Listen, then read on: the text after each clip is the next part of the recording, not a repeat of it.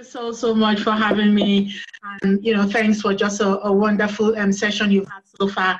I was actually on the road and in a different meeting, so I was listening on Facebook. So when you were actually calling my name, I was like, I am on, but I'm not on Zoom, I'm on Facebook because I'm driving, and I was and all of that, and to have you. Thank you. So it's just again, and I won't take too much of our time, and just to highlight a few points, just we've been talking about all of this that happened, and I think that when we go, so I'm going to just look at it from the labor market, and I'm going to just dive right into it and just talk from the labor market, to look at how people within the labor market, I think that that night or that day when we watched George Floyd die, and we heard him say, I can't breathe. I think that so many people within the labor market were saying that I can't breathe, and so what does that mean, for so many people? How does that translate, and what can we begin to do about it? What active actions can we take? What active actions can we take? When we look at, the labor market, I think that, two things are conflated for me because, we have coronavirus, the COVID-19, and the impact that that has had on our economy. So even before all of these Black Lives Matter and all of these happened, I was already worrying that, oh my God, when we come out of COVID-19, we're going to go into some form of a recession, or depression. We don't know how bad it's going to be. But, since the economy is opening up again now and people are going back to work, hopefully, it means that, some people who've been on the register will go back in and start working again. But, we've spent a lot of money as nations. So there is a level of recession that we're going to have to experience. And so my worry then was that we already had, people who are Black in Ireland, we already had, the lowest conversion into paid employment.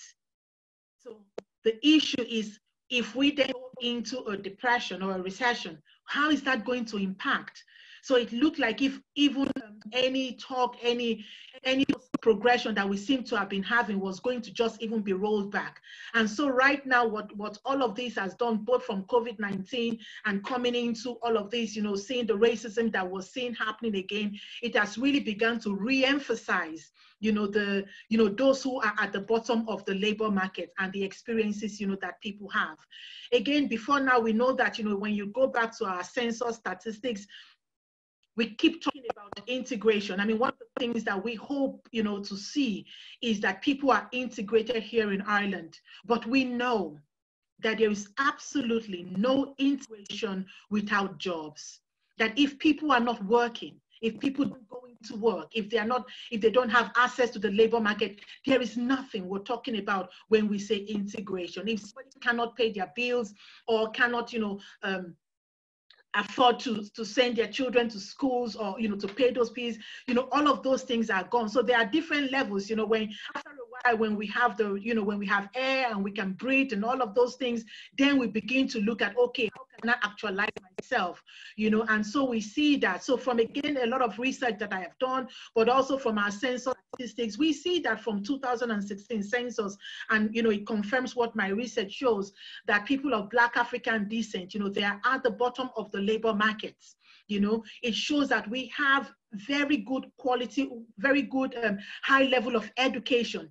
But what is happening is that our education does not translate into the labor market. It does not translate into work. So my research shows most people who are Black in Ireland, many of them, in fact, from my research, 46% of them were in unpaid work. So they were either having to go back to school or being in unpaid work or internships or voluntary work or, community development that was not converting, into paid employment. So we're trying to deal with so many things. We're trying to deal with mental health.